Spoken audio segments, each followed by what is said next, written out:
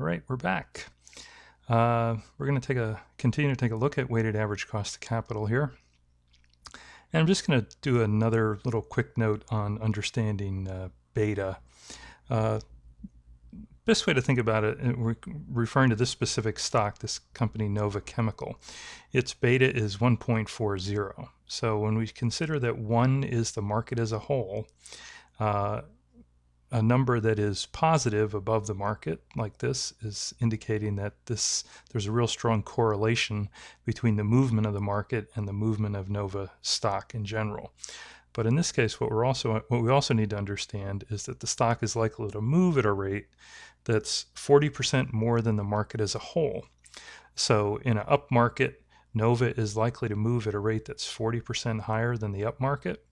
In a down market, it's likely to move at a rate that's 40% lower. It's going to move down faster. It's going to move up faster.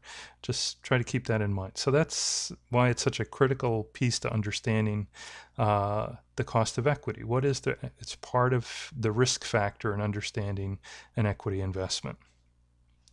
Right, we're going to look over at this section of the Excel form, and I've managed to capture the whole thing here, so you'll see what we're basically looking at. The goal is to arrive at this, the weighted average cost of capital, what it is costing us to make an investment. And the things we look at are, we start at the top here and we look at debt. This company is indicating that it has no short-term debt, and basically what is generally agreed to as short-term debt in the accounting world is anything that will be paid off within one reporting period. So often people think of a reporting period as a year. Businesses don't always run their books by calendar years. They have their own setup for that quite often, but it's a period of time, generally a year. Long-term debt can run out. There's no clear definition of how far it can run out, but it's basically considered debt that is not paid off within 1 year. So the total debt here, if we're looking at this, is $1.4 billion if you do your math right. So that's the total debt that the company has, and it's arrived at simply by doing a very simple equation. B4 plus B6, so short-term debt plus long-term debt equals total debt. All right, we move along.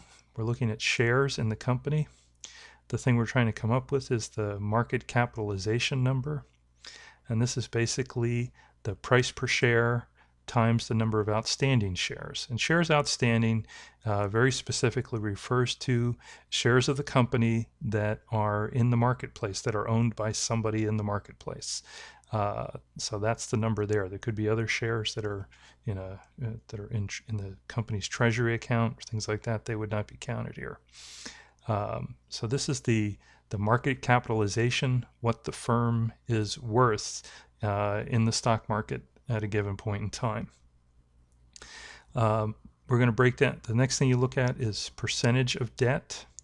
The percentage of debt is arrived at by doing a calculation of the total debt times the total debt plus the market capitalization. So that helps you arrive at the debt number. Percentage of equity is arrived at by 1 minus B12, which is the debt number here. So give you some sense of the breakdown here. You're seeing that this company has a very strong equity position compared to debt. So in our final video, we're just going to go right down in here and talk about Wacc specifically, and we will get to that in a minute.